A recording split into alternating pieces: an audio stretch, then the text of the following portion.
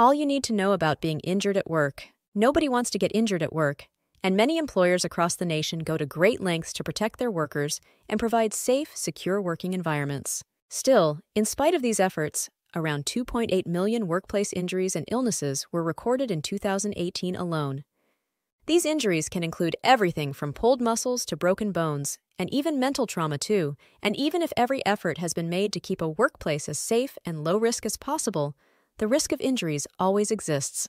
If ever you find yourself injured at work, you may have a lot of questions about what to do next, and the ensuing matters can be quite complicated. Liability disputes can arise for a multitude of reasons when it comes to work-related injuries, and workers are often unsure of what action to take. What happens after work-related injuries? In most states, all employers need to have workers' compensation insurance, but the specifics of this can vary from one state to the next. As long as your employer has this insurance and your case is covered by it, you'll continue to have a portion of your regular wages paid out while you recover or receive treatment. In order to file a workers' compensation claim, you have to let your employer know about the incident that led to your injury and fill out a claims form. Your employer should provide this immediately, and it's always wise to keep a copy of the form for yourself. Unfortunately, some workers aren't covered by this kind of compensation, and if your employer has been negligent, leading to your injury, you may want to take matters further, perhaps even all the way to a court case. However, if you accept workers' compensation, your right to sue the employer goes away. There can also be a range of complications that arise after an injury like this. For example, the company you work for may insist that you speak with their own physician rather than your private doctor, or they might ask you to use your own insurance to cover the medical costs rather than asking them to do so.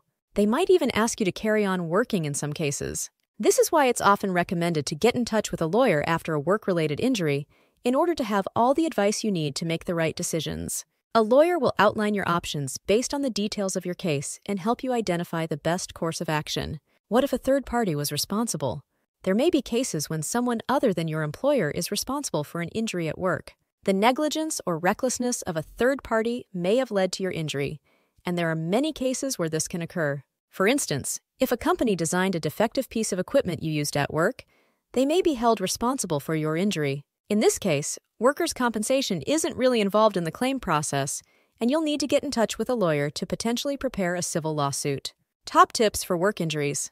Getting injured in any situation is stressful and worry-inducing, and it can be easy to make some mistakes in that post-injury period that could affect any claims you make later on. Here are some top tips to bear in mind if an injury does occur. Don't wait too long. Even if the injury seems relatively minor or doesn't appear to hurt too much to begin with, you can't really know how serious it is until you've gotten medical advice. Seek out medical help as quickly as possible and report the injury right away. Even if you don't necessarily appear to be injured but were involved in an accident, report it. Symptoms might develop later on, so it's vital to let your employer know what happened. Report the injury in full. This is another thing that many people tend to overlook.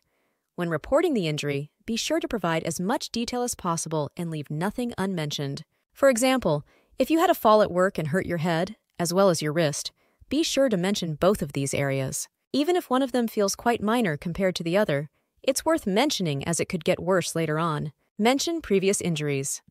When making a claim, when you contact an attorney or try to make a claim, be sure to mention any past injuries while doing so. Insurance companies might try to use these past injuries against you and potentially charge you with fraud if you're claiming about an injury in an area that has already been hurt in the past. Mention everything and be totally honest about your medical history to avoid complications. Follow medical advice. In the aftermath of your injury, it's vital to follow all medical advice to the letter. So, if your doctor recommends that you stop participating in physical activities or sports, be sure to do so. If you ignore this advice, not only do you run the risk of aggravating your injury and delaying your recovery, you may also harm your chances of making a successful claim. Conclusion: getting injured at work can be a stressful experience, and the most important priority in the immediate aftermath is to seek medical treatment and look after your health. Once that's done, contacting an attorney is often the right course of action, as they'll be able to provide you with the expert advice and assistance you need to make a claim and follow the proper procedure. Bear these tips in mind and take the right action if ever you get hurt while on the job.